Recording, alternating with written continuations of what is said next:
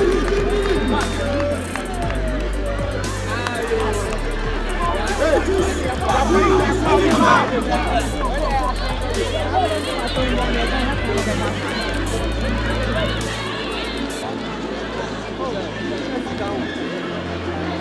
What done? What done?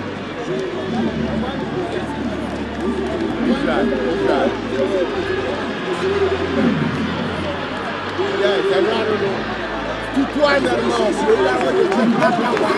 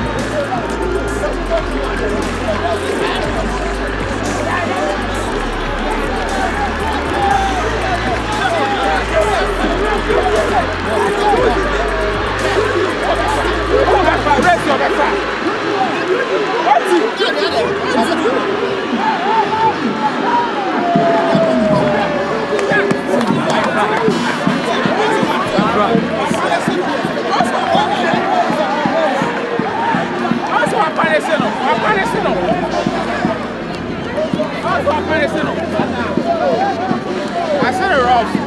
It's punishment. This house is punishment.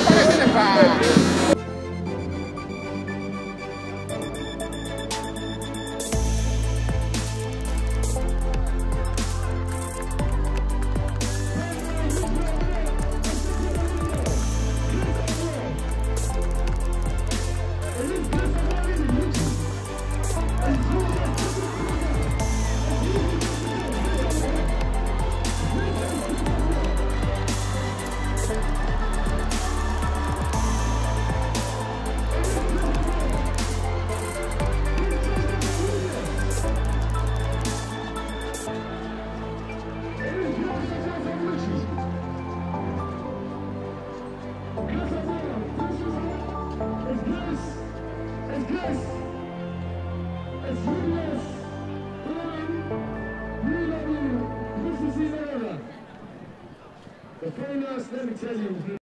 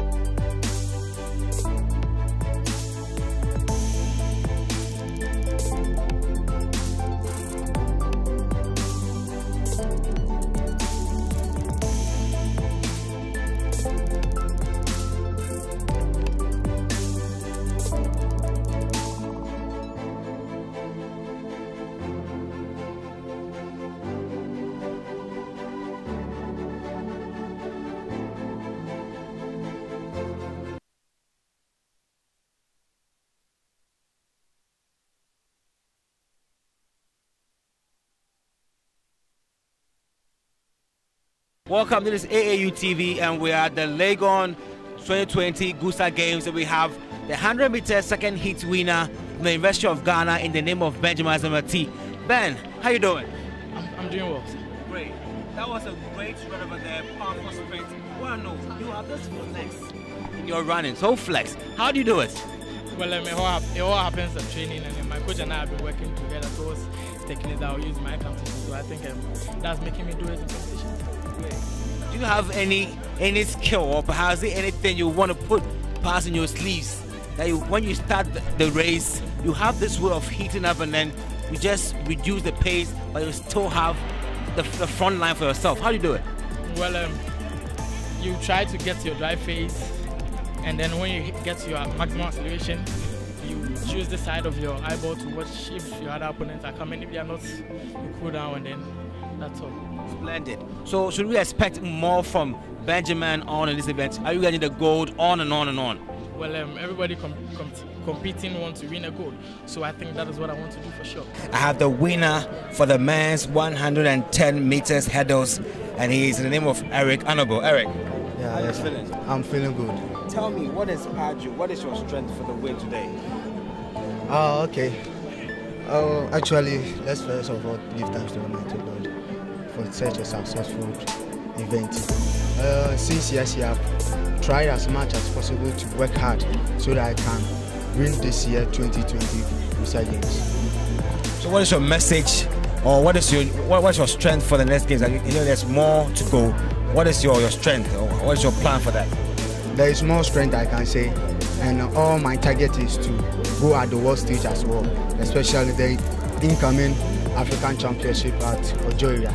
I'm looking forward to be part of that competition and the Olympics as well. Welcome back on AAUTV. We have here Kwanzaa Yobi Danso from KNUST. He was a competitor for the triple jump, but unfortunately he lost the championship because he had a fracture.